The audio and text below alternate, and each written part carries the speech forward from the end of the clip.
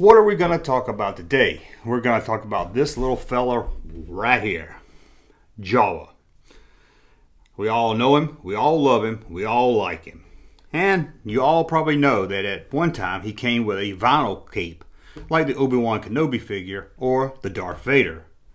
But something always intrigued me about this figure. Even as a kid, when I took his cloak off, I would often take off capes and cloaks time I got it so I could see what was underneath.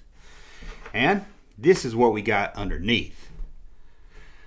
Maybe you can see it a little better. Look at all that detail work. The bandolier straps and everything. To be hidden over a cloak didn't make much sense to me. But that's when I discovered that they first were going to put the vinyl cape on a Jawa. Still, something didn't seem right. Bandolier straps just look so detailed. Why was they put a vinyl cape on this little guy? And did you know this was going to be released like this? No cloth cape at all. Well, no cloth coat. No cloth, what is this? Cloak. And no vinyl cape. Sorry, I don't have a vinyl cape Jawa to show you. I know. You want to give me one? I'm not paying a couple of $1,000 just for a vinyl cape. But did you know it was going to be released like this? This was the original plan. And how do we know this? Well, thanks to a guy that bought what he thought was just junk off eBay, came a box with blueprints. Now, I'm not going to do a whole video about that, but it's probably a good story, and maybe I'll do a video about that one day. But in those blueprints was what Kenner called a change form.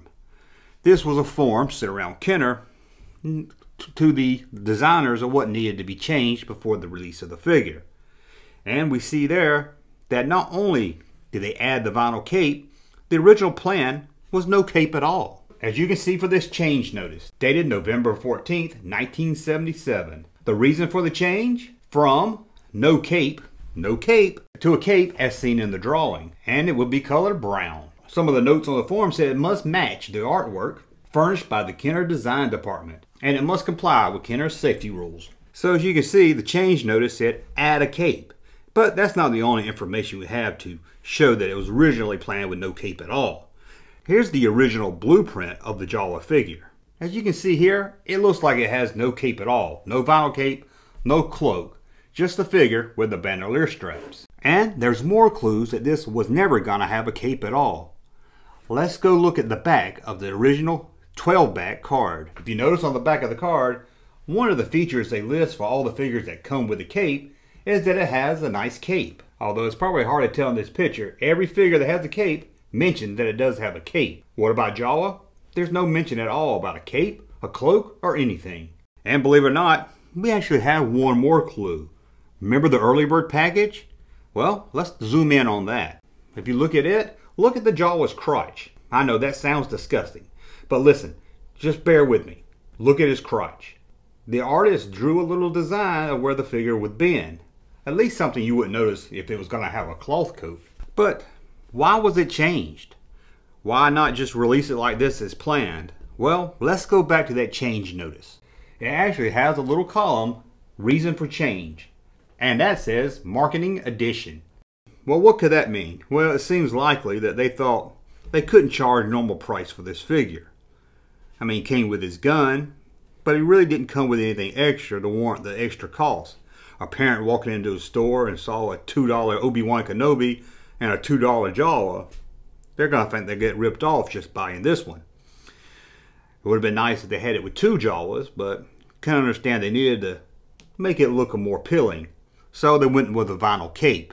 And that's what they did. Why did they change to the cloth cape or cloak? Well, we have no actual paperwork, no change notice for it. None's been found yet. But it's probably more appealing. This looks like you get more for your money's worth than this, even if it had a vinyl cape. And that's a look at the Jawa without a cape. I know it's kind of an odd video and short video, but I wasn't sure how many people out there that knew this. And I always thought, even as a kid, it was odd that my vinyl cape Jawa, that my cloth cape Jawa cloth coat Jawa. Try that again. I always thought it was odd as a kid that my cloth cloak Jawa was so detailed under his cloak. I just thought Kenneth wanted us to take the clothes off of it. But we know, thanks to a deal on eBay, now why the Jawa was so detailed under that cloth cloak. Got it right the first try. Well, hope you enjoyed this video. As always, please thumb up so I know you did. Subscribe to the channel, and we'll be back again very soon. Hey, Junkman channel popping though. Thank you, sir, for that unsolicited testimony.